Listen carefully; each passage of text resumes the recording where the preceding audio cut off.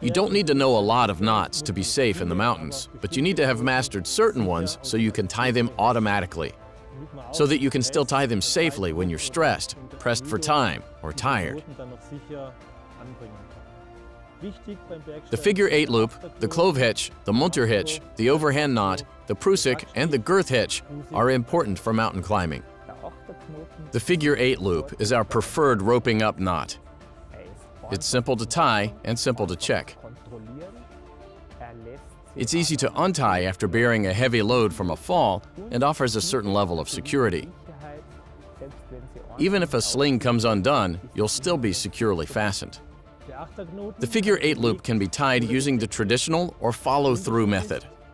The difference is that the follow-through figure 8 loop can be attached directly to the harness.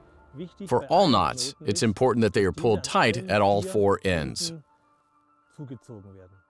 In alpine climbing, the figure 8 loop is certainly the most highly recommended knot because it's simple to check it quickly at a glance. And the big difference for alpine climbing is that I normally only tie the knot once at the start of the climb and untie it at the end, and so I don't have to retie it for each pitch as I would in sport climbing. If I wish to tie in with the figure 8 loop, I take a rope around 50 centimeters long. I make a loop, wrap the rope once around the loop, and then push the free rope end through the loop from the front, creating an 8 shape. Then I take the rope end for tying, thread it through both loops on my climbing harness, and feed the free rope end following the 8 to form a double 8, with which I am now tied in.